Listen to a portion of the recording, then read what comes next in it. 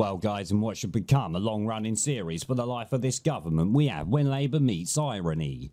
This one comes from the police minister, Dame Diana Johnson, who, when she's not bemoaning the far right, is attending police conferences and getting her purse stolen.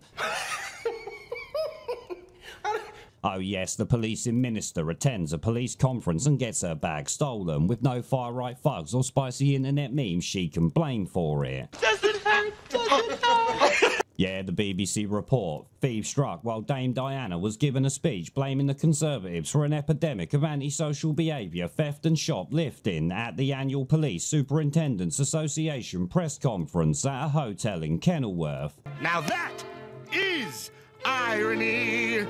Now, I've got to say, I did laugh my arse off at the irony of all this, and the fact she mentioned theft as someone literally stole her purse. Hopefully, though, some good will come of it, because maybe the idiots will now focus on real crime and not dirty words on the bloody internet.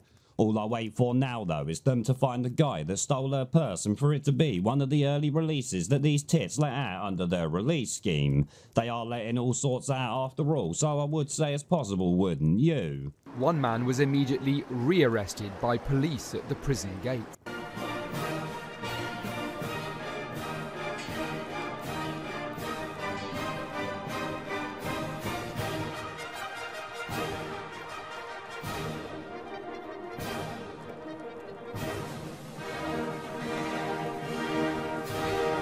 Pandemic. Where